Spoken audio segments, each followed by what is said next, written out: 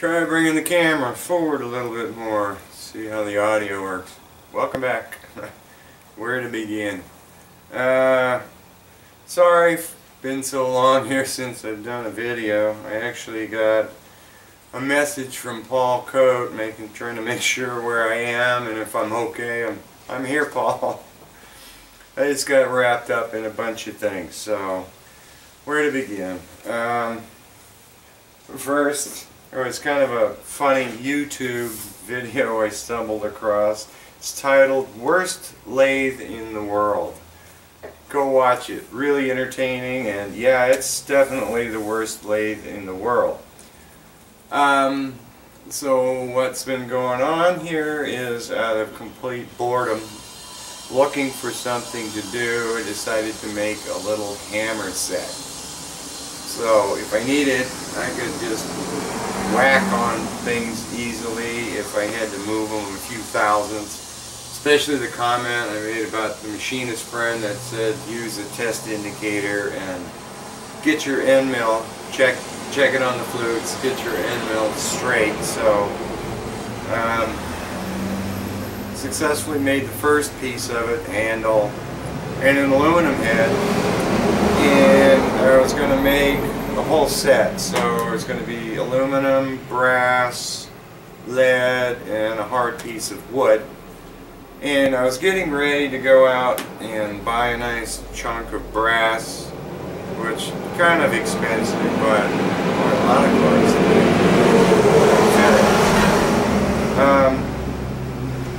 when my mother-in-law came back from her trip to Karachi and handed me a 2-foot long, 1-inch diameter piece of brass that weighed a ton. So I guess it's pretty inexpensive over there. She only paid 1,200 rupees. So I'll let you guys go look it up. See, it's FedEx again. He went down, up, now he's going back down. I think he's lost. So I'll let you guys figure out how much that was. Here, that piece, as far as I can tell, would have been around $70. So I was going to turn it, and the hard thing is 1 inch, I don't have a collet for it. So I had to put the chuck back on the lathe, and a 2-foot section, I figured I'll just cut it in half because 12 inches fits on my shelf. All my stock is 12 inch. Now the next 12-inch piece, how do I cut it so I'm not wasting really material and I can get it in the lathe? So I forgot what dimension I actually cut it to, but it was poking out of the chuck pretty far. And I figured I'm just going to take light cuts because I can't use a live center on it. There's no room. So I'll show you a video here in a minute of just machining at a couple of different angles of turning the lead, and I'm not sure what kind of lead it is. If anybody knows, I mean, it has a weird spiral on the bar itself, and so I try to identify that. I've seen that in pictures on other materials, so I don't know whether that means tempered, cold rolled, or something. If somebody knows, leave a comment. But I was turning it, and just turning it down the sides was fine, and then I decided to just do a quick chamfer on the edge of it when it caught, and it stalled the lathe out. The motor froze, I could hear it humming, and I hit the power switch as fast as I could. So cleared out the jam, took the piece out, turned the lathe back on, and it's dead. The motor's motor controller's gone. Second time, and I don't know why. I had one time something shorted out in the motor, and I didn't know it. I was turning a piece of aluminum, but the second the peel-off piece touched the ways, there was a big spark. Figured out, blew out the motor, cleaned it out, and everything still worked. So that was a major spark. Now, next time I did something and I accidentally sparked the minus 12 volt supply in the motor controller and blew out everything. All the chips are gone. Send it off to the old UHF guy, does a great job, came back looking brand new. He replaced everything on the board. I've had since then, when you're threading, you probably had it where it stalls, it goes trying to go and then it can't. Never burnt it out. So now why this time, when it jams and I hit the power switch fast, it just wiped out the motor controller. So it's gone, it's back. It just arrived today. I did the USPS tracking. It just arrived there, so I'm waiting to hear from him what happened to it. Once they get that back, then I'll be back up and I can finish the brass head and then get on to the other pieces. So that's what's been kind of occupying my time, and I'm looking forward to getting the set complete. Might make a nice little box for it or something, so it'll look cool. So that's one thing that's going on. I also mentioned, go and watch this worst lathe in the world. There's a song that I listened to on YouTube, and I downloaded it a long time ago. Listened to it way back when. It's called "Everyone's Free to Wear Sunscreen." Listen to this song, because when I did back then, I could identify with a lot of things that were said in it. And today at 61, probably everything I can identify with in that song. So that's just a little bit of info here. Did make the smaller handle for it. There's the new guy, and here's the old guy. I figured out, why destroy it, just keep them. So it still works out really nice. I'm thrilled with it, how it works and stuff. What else have I got here? RTL-SDR. Since the lathe's been down, I've been just playing around more with the ham radio, amateur radio stuff. Oh, let me show you the video on tuning, or turning the brass first. So here's the brass.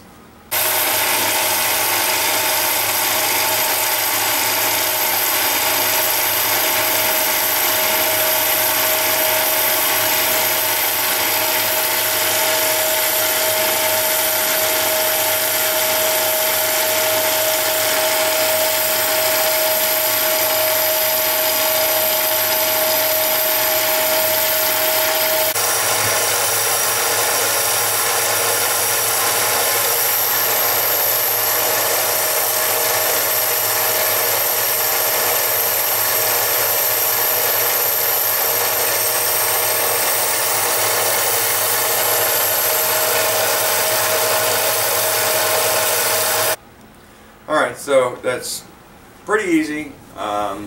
Came out nice finish. Oh, also, the best finish I got, if you can notice, that's the little machine shop high-speed steel insert. The carbides didn't do a good job on brass.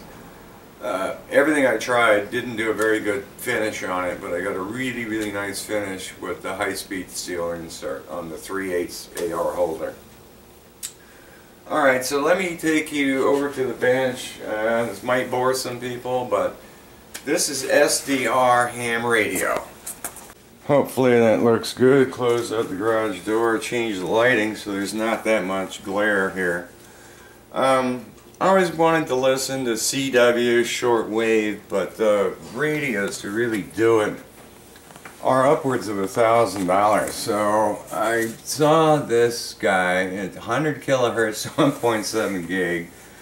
That covers just about everything, and RTL is just the chipset that's on here. It's an RTL 2832 receiver, and this one's actually got 2 chips to be able to cover this kind of ridiculous frequency range. SDR stands for Software Designed Radio. Oh, I keep forgetting what that stands for.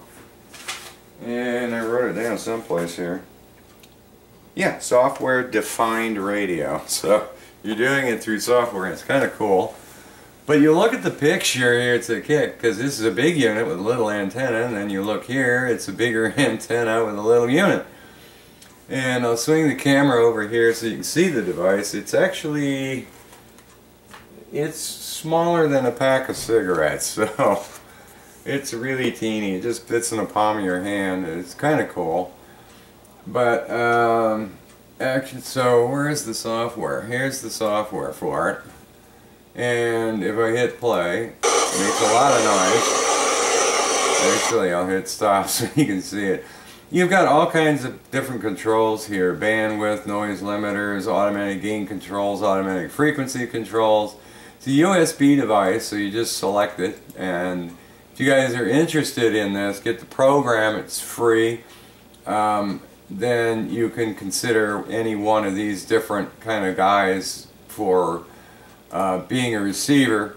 What this is showing me, here's the frequencies right now, and you can click over here and you can start shifting, so you can go up in frequencies, you can click on the left and go down, and you can see this is just a noise floor, but there is conversation going on here, and here's the audio of it streaming down. This is like the Matrix zone. If I hit play and I'll go and click on it, temperature was 66 degrees, wind was northwest at 23 miles an hour. so that's NOAA, the weather or whatever. So you can go all over the place, and the nice thing is you can see what conversations are taking place. See, again, there's a bug here. I'm shifting frequencies and nothing's moving, so I don't understand what gives. So I've got a lot to figure out on this thing. What happens if I click over here? Nothing. Oh, because I'm not playing down there. There you go. So if I shift down, there's stuff here. There's something going on. It's just buzzing. But there's a lot of peaks and a lot of different things. I don't know what half of this stuff is. So, like I said, it's going to be a big learning curve for me. Go down. This is a 2-meter ham band. Is that a conversation that took place somewhere? I don't know what that is. It's just noise. But you can just go through every frequency and look for stuff. Let me cut the noise off. But that's what RTL-SDR is all about. And the software that I downloaded is what? It's in here. It's called... Oh, it's in here.